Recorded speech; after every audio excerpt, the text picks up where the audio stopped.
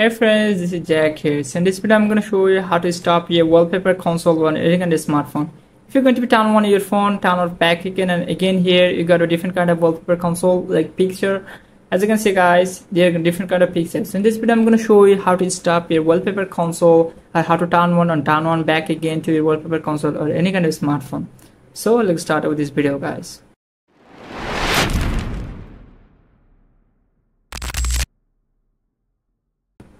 Well guys, the very first thing to do is going to be stop your wallpaper console. It's going to open up your setting first. As you can see, guys, my setting anyway. What I need to do is going to be tap the setting option from here and going to be type wallpaper console. As you can see, the option called wallpaper console is going to be tap on it, and there's going to be option to turn on. This is going to be enable this one to turn off, and there's going to be pop up here to turn off your wallpaper console option from here. Going to be tap turn off. This one as well. They're going to be make sure about that before you're going to be go to turn off your phone. It's going to be tap no thanks. Click this one as well. If you're going to be clicking as well, as you can see, guys, your wallpaper console option is going to be turn off. If you're going to be turn on back again, also you can choose this one. Your wallpaper console is going to be turned on.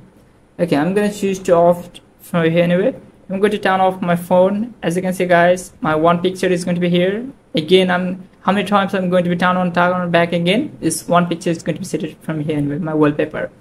So guys, here's the process how to change or how to turn off your wallpaper console option or any kind of smartphone.